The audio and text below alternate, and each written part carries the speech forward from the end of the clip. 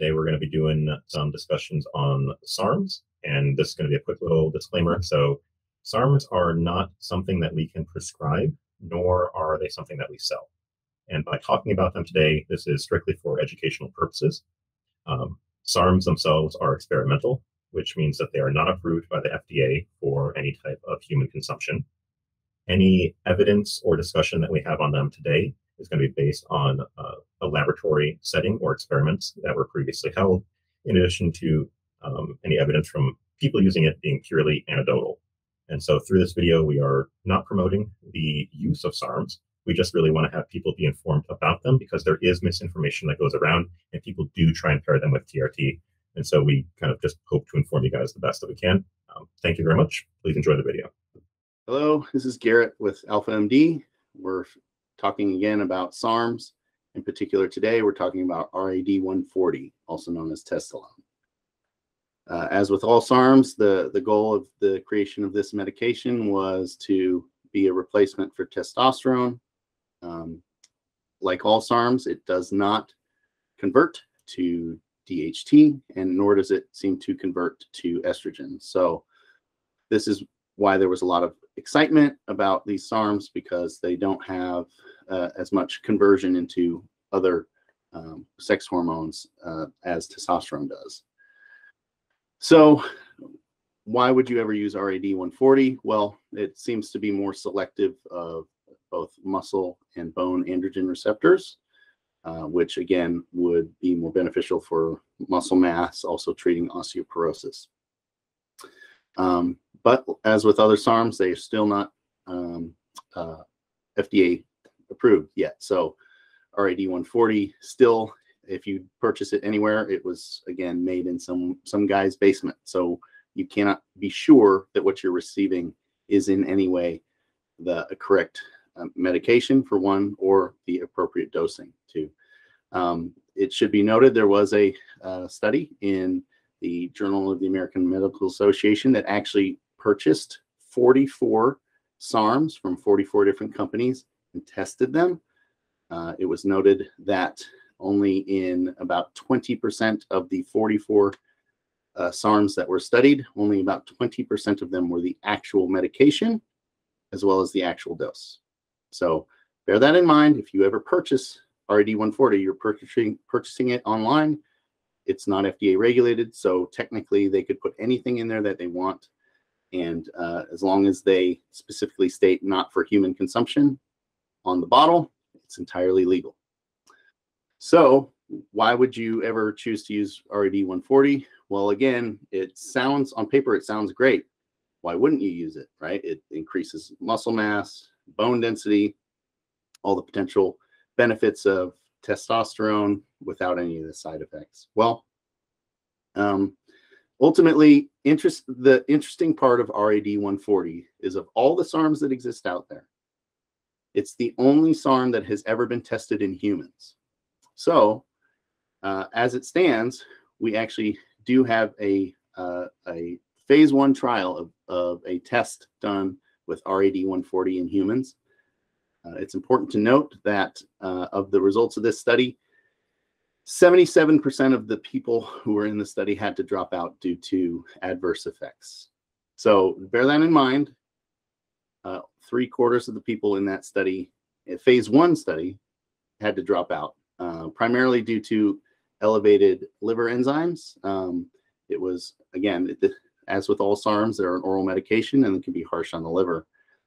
In these cases, most of them elevated their liver enzymes to a level that the researchers felt it was unsafe to continue. So they had to drop out. Nausea and vomiting were found in another majority of patients, enough to the point that the study participants felt that they needed to stop.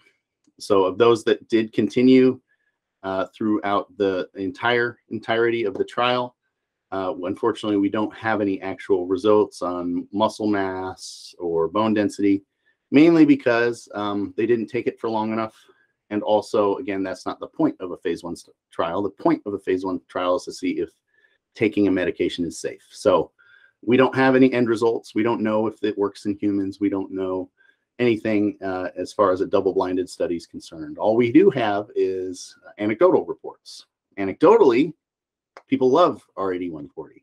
RAD140 is probably felt to be the most potent of the SARMs as far as muscle mass and as far as fat loss is concerned. It seems to be the most popular one for that reason.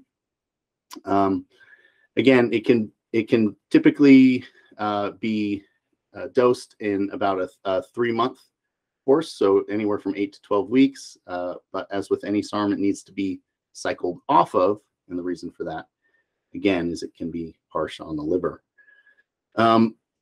Does it affect your testosterone levels in your pituitary glands?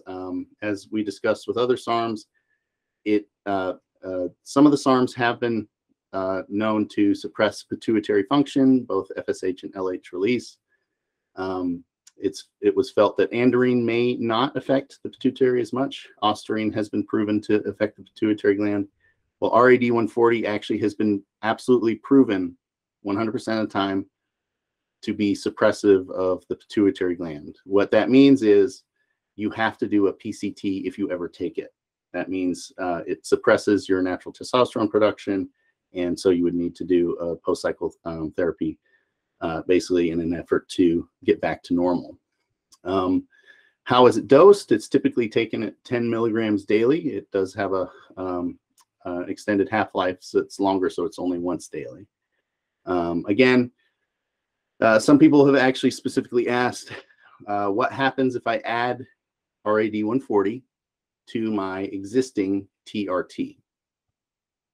Well, there seems to be absolutely no benefit to doing this. One, testosterone has been proven safe. It's one of the safest medications that exists. You literally cannot overdose on it. It does not hurt your liver.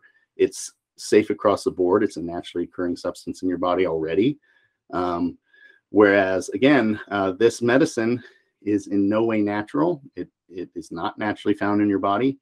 And we know for a fact it hurts your liver.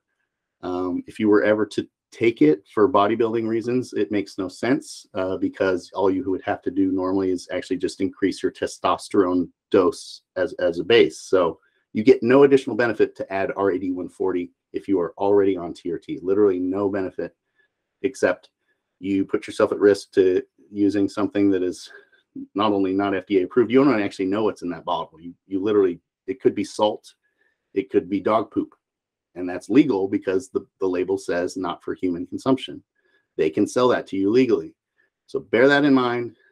There is zero benefit to adding RAD or really any SARM to your existing TRT. So I want that to be absolutely clear. All you're doing is putting yourself at risk.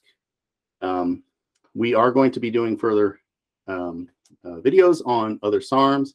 In addition, we're going to be talking as well about some of the peptide hormones, again, as we've been getting a lot of questions about these. So stay tuned for those.